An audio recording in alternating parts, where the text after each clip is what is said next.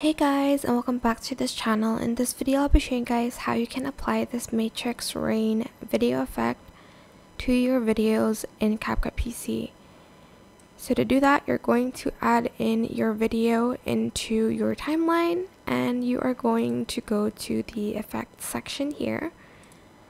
Search for just matrix. This is a pro feature. Just going to adjust the size of the video so you can see the effect a little bit better, and I'm just going to place it here.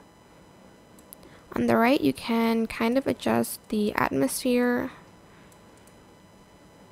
here and the blur as well as the color. You can change the color into any color that you want.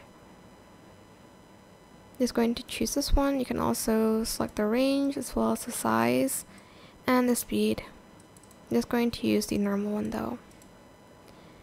And that is it. I hope this tutorial was helpful for you guys. Don't forget to like, comment, share. Also subscribe to this channel if you haven't done that already. If you have any more questions, leave it in the comment section down below.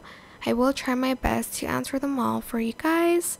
And if you found this video helpful, please click the thanks button above the description box down below. Thank you so much for watching. Bye!